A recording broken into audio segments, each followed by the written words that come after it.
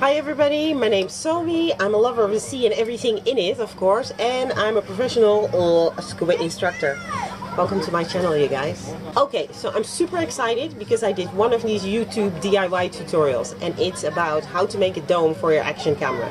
You probably know these shots, they look incredibly cool. If you want to see the results and hear some tips and tricks on how to actually, use it, just keep on watching.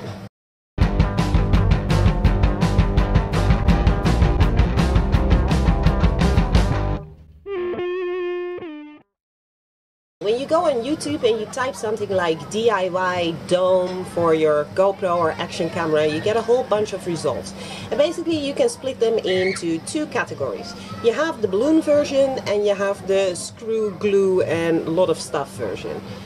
Since I'm not super technical, I totally went for the simple balloon version. So I will not do the whole tutorial here because there's plenty to find on YouTube. I've linked the ones underneath which I took inspiration from. If you want to see how to make one for yourself, just click any of the links underneath. They're done very well. Thank you for that.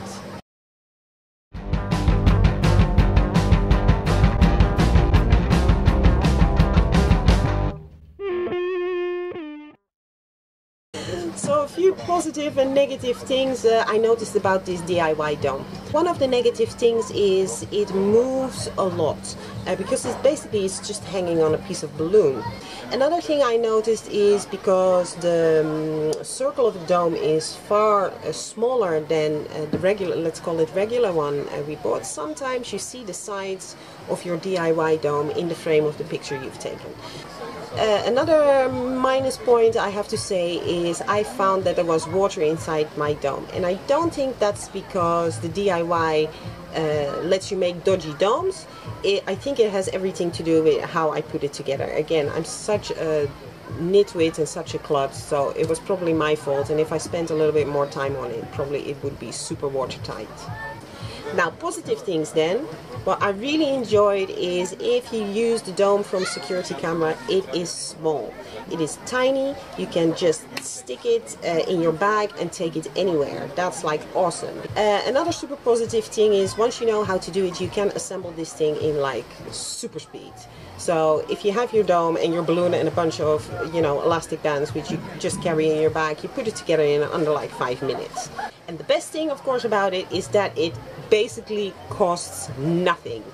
It's super cheap, super cheap. So you can break one or two. So all in all, I would say this DIY dome with the balloon is super cool. And the shots aren't that bad either. So let's move on to some tips and tricks on how to actually take good pictures with this thing. If you hold your camera like on the surface and waves catch it, then of course you get the nicest effect. This curvy thing on your picture, and that's what you want. It also means this thing is moving. So stabilize it underneath while you take the picture or hold it in a certain position. Another tip I would say is don't worry about the corners or if you see the circle. If you use your pictures for Instagram, it's a square frame anyway. Now a tip on actually how to take pictures with this thing is I would say, because you're trying to catch a perfect moment with a wave and a curve, is to use burst mode on your camera, so it takes like, I don't know, like 100 pictures in 3 seconds, or use a time-lapse mode and put it like in the smallest interval possible, so maybe like half a second or like 1 second, so it just keeps shooting and hopefully you catch the shots you want. If you take like 100 photos, hopefully you have like 2 useful pictures for Instagram or for your website. Well, that's it. I really enjoyed making it. I'm very excited about the results. I can't believe I have like a 10 lira dome. That's like amazing. If you're gonna make one for yourself, let me know down in the comments or anywhere on social. Share your picture. Looking forward to seeing all of your stuff. Alright, that's it from me. Thank you very much for watching and I'll see you next time.